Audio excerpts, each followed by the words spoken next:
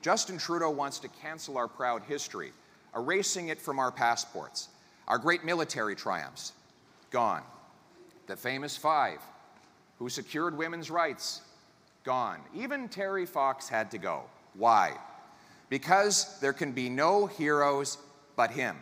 So he replaced these images in our passport with an image of himself swimming as a boy at Harrington Lake and pictures of snowflakes in honor of members of his Liberal cabinet.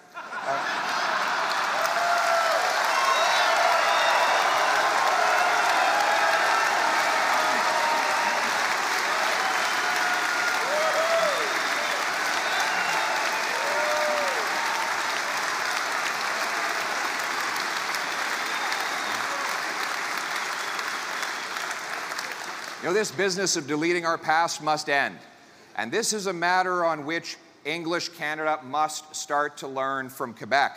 Quebecers, and I'm saying this deliberately in English, do not apologize for their culture, their language, and their history. They celebrate it, and all Canadians should do the same.